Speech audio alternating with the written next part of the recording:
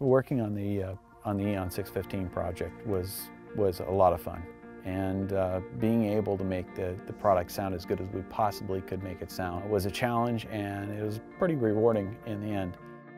What the pattern control aperture does on the EON600 product is, by pinching in on the sides, it allows that woofer to have 90-degree coverage, which you don't get on a 15-inch woofer without an aperture.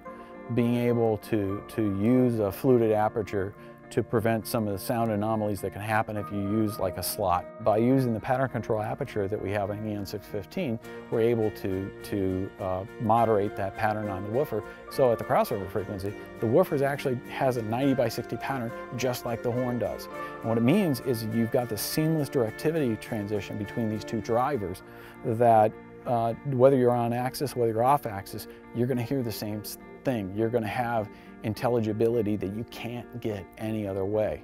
The waveguide geometry, the image control waveguide that's used on the high frequency driver is the same math that's used on the JBL M2 studio monitor and the other studio monitor products that are coming out of JBL Professional nowadays.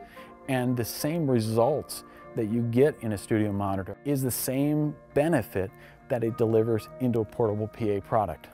You can have a portable PA product that sounds really, really good.